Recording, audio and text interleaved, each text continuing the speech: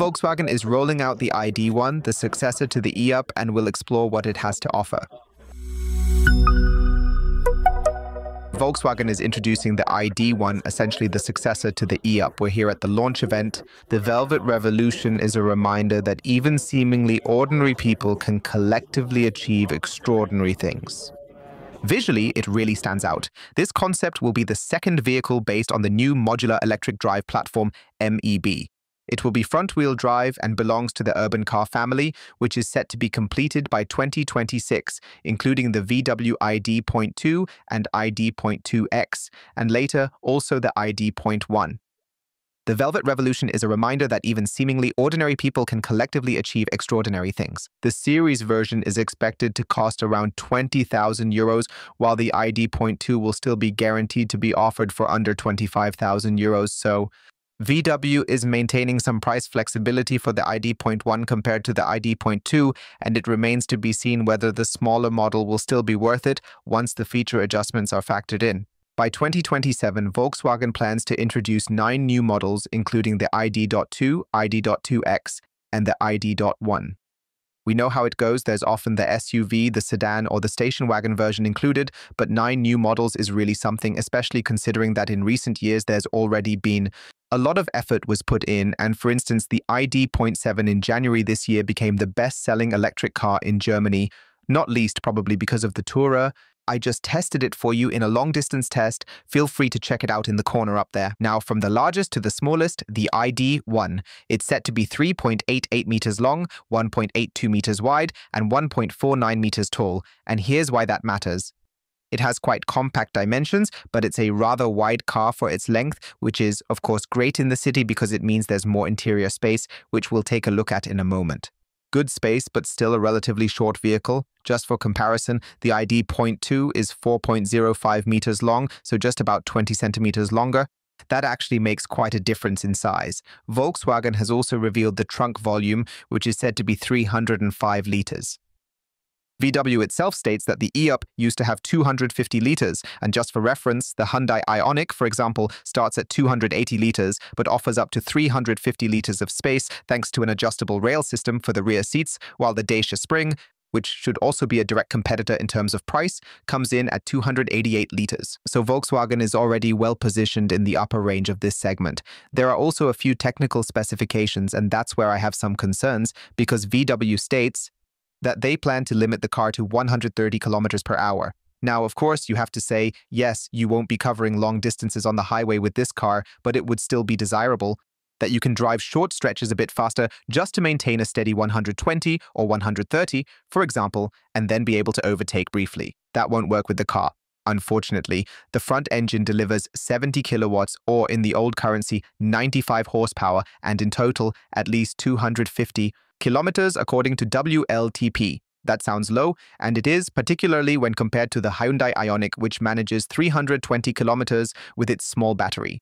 It is priced at just over €20,000, but VW also didn't say there would be a 1 in front of the number, so it will be exciting to see where the final numbers end up. And now, after the technical data, let's move on to some design topics. I personally really like the design, particularly the front with those striking eyes and the sleek black band across it. But also next to it, the raised LED lights. That really stretches the car in width, and it actually looks quite cute, almost like a more advanced version of the e-up. The e-up was the first electric car I was able to test and showcase on my channel back then. That's why the connection feels a bit stronger there, and it even had a similar color tone back in those days. That already creates many parallels. Slightly different, though, is the positioning of the charging flap. Here, VW has decided to place it from the upper right of the sill to positioned at door height, perhaps quite practical for city centers where you can directly load from the curbside. But I know that many who charge their car in the garage aren't too thrilled about it, as it's simply not as convenient to access and operate. Whether there will be a frunk, for example, is still unclear at the moment, but we just discussed the trunk volume. Charging speeds and battery sizes are still unknown at this point. The ID.2, however, is expected to feature at least 42 kilowatt hours, particularly if both are built on the same platform. I could imagine that the smaller model might also get these 42 kilowatt hours. Maybe there's another battery below. With the ID.2, there's also a 56 kilowatt hour option, and VW has already advertised a charging speed from 10 to 80% in 20 minutes. It would only be consistent if the same applies here to the ID.1. And for me, it would be important that this car comes standard with 11 kilowatts and also with DC charging, because those are two things which, when the car hits the market in 2026, 2027, will be absolutely essential. Visually, you can clearly see that it has flush door handles, which Volkswagen hasn't done yet. There's always been the handle recess.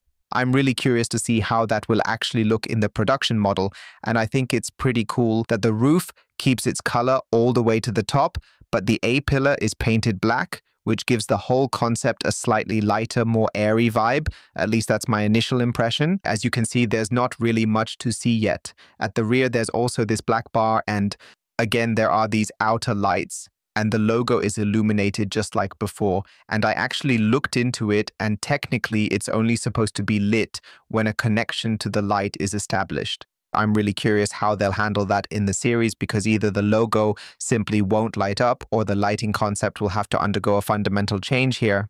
We'll have to wait and see how it ultimately ends up looking in the final version, or if there's any change on the legal side regarding that matter. And the vertically standing lamps are also there. However, I think they'll likely just end up being reflectors in the series, because adding lights down there again is also technically quite expensive in terms of production. The rear end is also reminiscent of a modern e-up again, and I really like it too.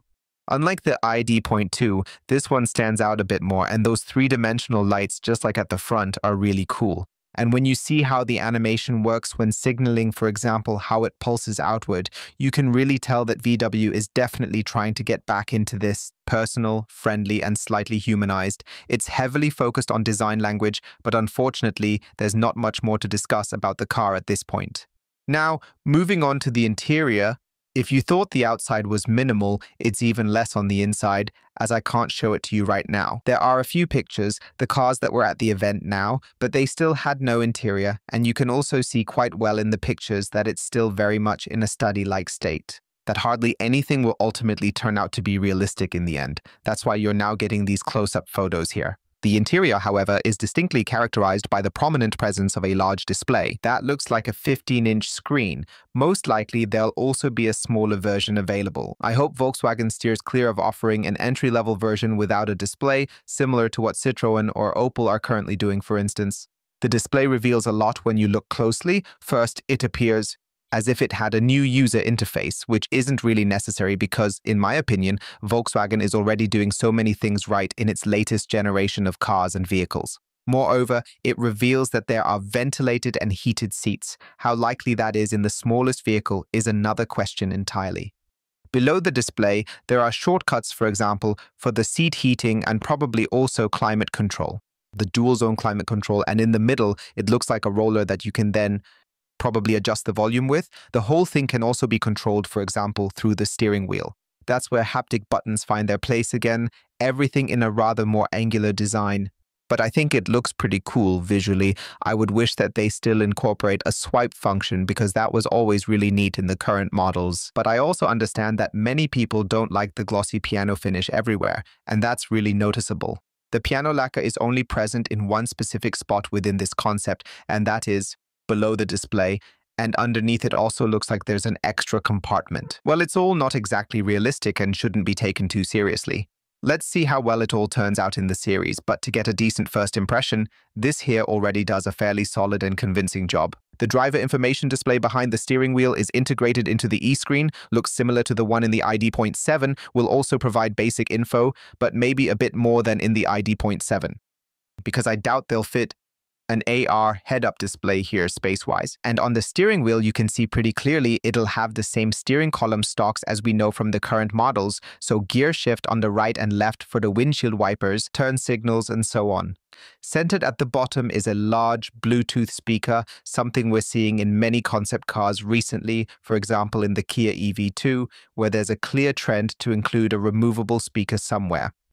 I think it's a pretty neat feature, though it's probably unlikely to make it into the production model. But one thing I can definitely imagine happening is an announced rail system in the e-board, which would allow for the seamless integration of accessories like a table or a tablet holder designed specifically for the passenger.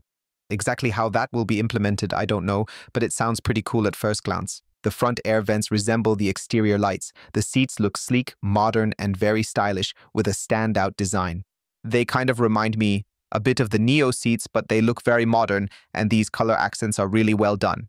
And underneath, you can see an ultra-futuristic center console. It's supposed to slide forward and backward, similar to the ID.Buzz, so that the passengers in the back can benefit from it as well. In addition, there are also 2 storage compartments built into this center console, and you can extend them toward the front or the back, ensuring that everyone in the car has a convenient spot to place their belongings. And that actually sounds pretty good. Cool.